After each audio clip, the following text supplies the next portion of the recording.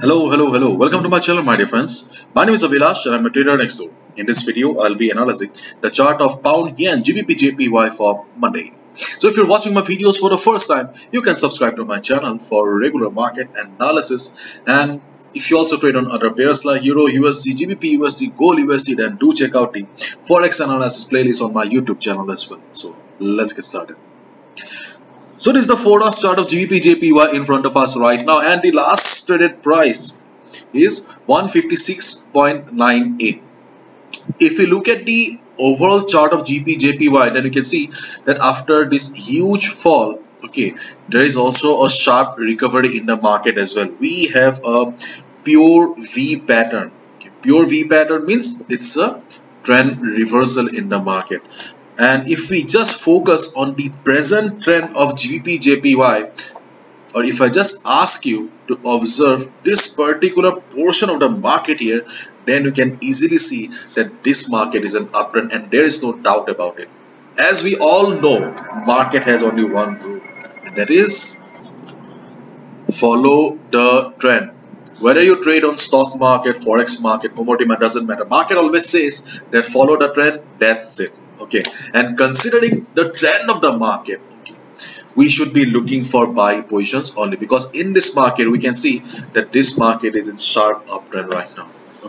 So therefore for GBP JPY, buying is the best opportunity right now. Yes, we do have a resistance also, resistance at 158 level, at 158 to 158.30.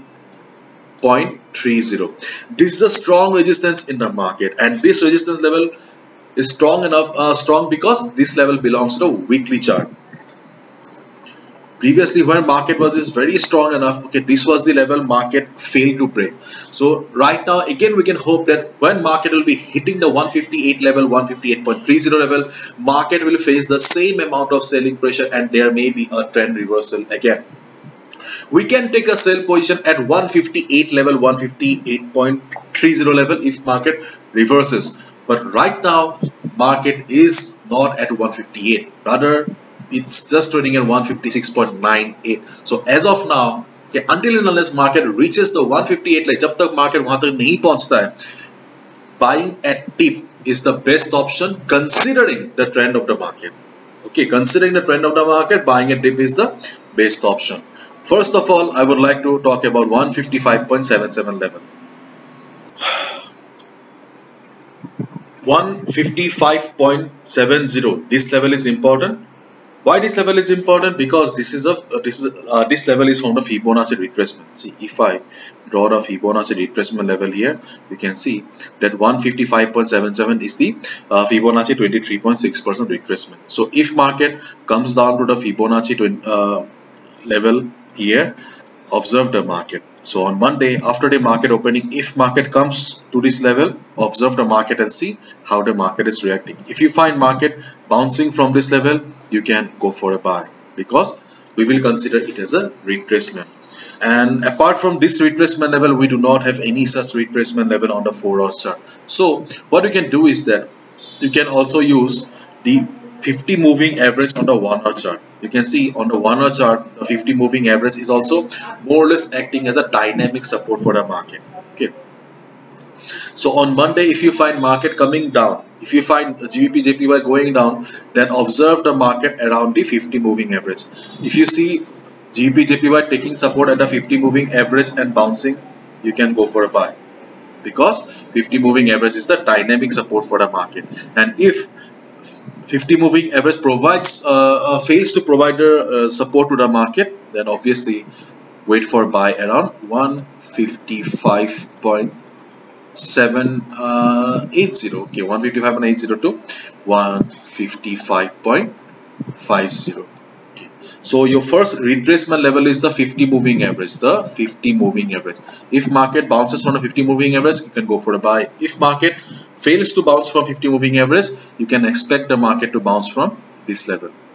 If it bounces, you can go for a buy. But if nothing happens, let's say just the opposite happens after the market opening, if you see GBP JPY going up instead of going down, then you can go for a buy if market breaks 157.25. Okay, so if you see GBP JPY trading above 157.25 level, you can go for a buy. But I would like to remind you one thing, that please follow proper risk management and use proper stop loss, because see, if you take a buy position here after the market opening, okay, we do not have any proper support here. Okay, after a few hours, if market starts trading comfortably above this level, then the particular resistance will convert into support. But as of now, this is still a resistance level for us. So if market breaks it, so you must be very careful and use proper stop loss. See, this is my analysis. I can be wrong as well. Okay, if I have missed anything, please write down in the comment section. I would love to learn from you. Okay, so whatever you do, please follow risk management.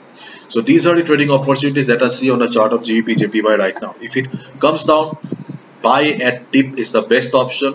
50 moving average on a 1 hour chart and the 155.70, the 80 to 155.50 are the best options. But if it goes up, breaks the level of 157.25, then also you can go for a buy. If the breakout is good enough, if you see a big green candle, then you can go for a buy, but use proper risk management. Okay, that is very important. Bye bye, take care, see you tomorrow.